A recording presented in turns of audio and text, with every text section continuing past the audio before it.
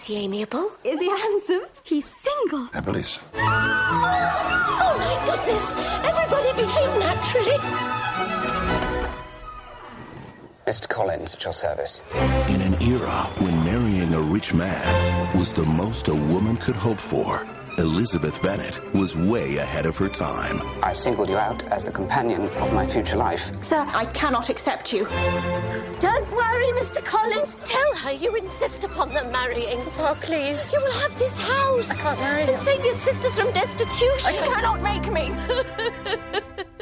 From Jane Austen, the beloved author of Emma and Sense and Sensibility. That is Mr. Darcy. He looks miserable, poor soul. Miserable he may be, but poor he most certainly is not.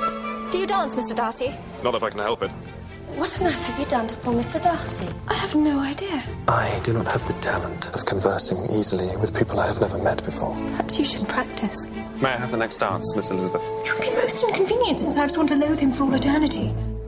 You may. He's so rich. By heavens, Lizzie, what a snob you are.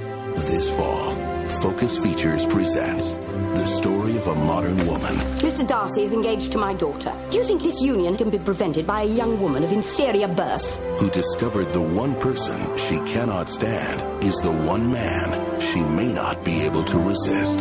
Could you expect me to rejoice in the inferiority of your circumstances? From the first moment I met you, your arrogance made me realize that you were the last man in the world I could ever marry. Do you not think him a handsome man? Yes, I dare say he is. From the producers of Bridget Jones's Diary and Love Actually.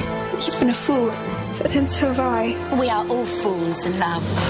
Keira Knightley, Matthew McFadden, Brenda Blethyn, Donald Sutherland, and Judi Dench. You have bewitched me, body and soul. I thought you didn't like him. So did I. So did we all. Pride and Prejudice.